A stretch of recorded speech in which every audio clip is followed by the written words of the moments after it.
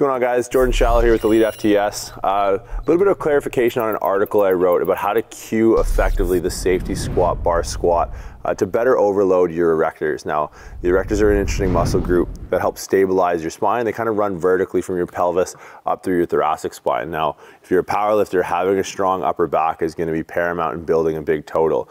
And this is a great adjunct, a great accessory exercise to help overload the erectors if loaded properly. So when you unrack the safety squat bar, the handles are going to be out in front of you. The common mistake that people make is that in the hole they start to push up on the handles. This takes the load off the erectors. Muscles, for the most part, especially muscles of stability, have a function and an action, and we want to train the function. The function is how we're actually going to stabilize the spine. So a lot of people think we want to train the erectors like you train a bicep by shortening it, right? Stretch and shorten.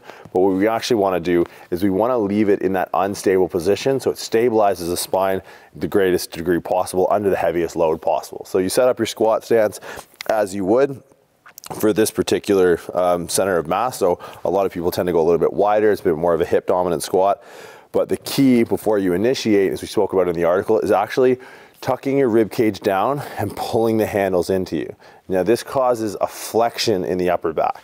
So my low back is neutral, my upper back is flexed. Now the erectors are turned on. This is where the erectors function as anti-flexors.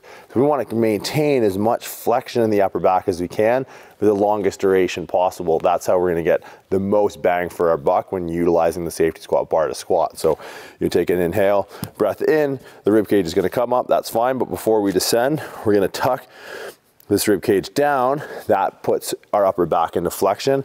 Then as we descend into the movement, we're constantly trying to pull those handles into us and create the greatest amount of flexion under load to really start taxing those erectors as they function as anti-flexors.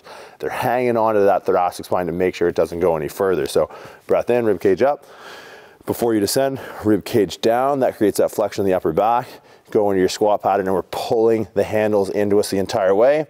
And then even on the way up, where most people would push up on the handles and extend the upper back, we want to keep those erectors functioning, pull in, and then leg drive up, keeping the handles pulled down the entire time and the upper back flexed. This is going to allow for consistent or constant tension through the erectors and help you get the most out of building upper back strength when utilizing the safety squat bar. Hey, wait. All right, guys, if you've been, I had this stupid shit. All right, guys, make sure to subscribe to our YouTube channel, select notifications, but also keep in mind, we do have a website. It's elitefts.com. On our website, we put up 2 new articles every single day, 7 days a week. We also have training blogs that are updated daily, coaching blogs, which are updated daily, archived history of over 1 million Q&As that are on the website. So check out our website. Also check out our Instagram, which is at elitefts, and my personal Instagram, which is at @underthebar, as we're always putting new content there as well. So check them all out because we have different content on all different channels.